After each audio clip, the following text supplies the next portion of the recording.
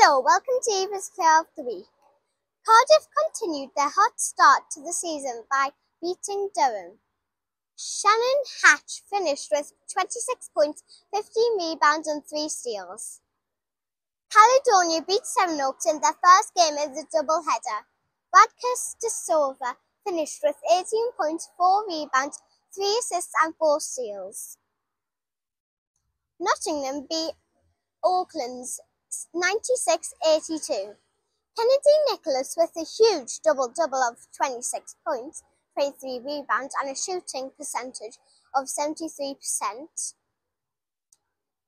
Leicester got the win against Caledonia with Oleana Squires finishing with 26 points, 5 rebounds and 3 steals.